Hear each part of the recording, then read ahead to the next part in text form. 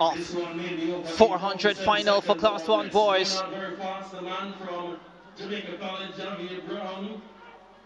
Jeremy Bembridge of Calabar has gone out real quickly in lane number 3. The tall figure of Bembridge goes by Raven Williams down the back straight away.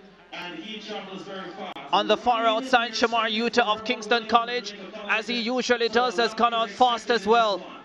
Javier Brown of Jamaica College is in the mix. Raven Williams has found himself well down, and Jeremy Bembridge has the lead. Down the stretch they come.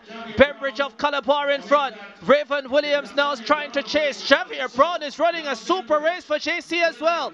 Bembridge, Javier Brown, Williams gets left in third position, and Javier Brown snatches it. 46.98. Bembridge led all the way until the final meter, and it's this young man who has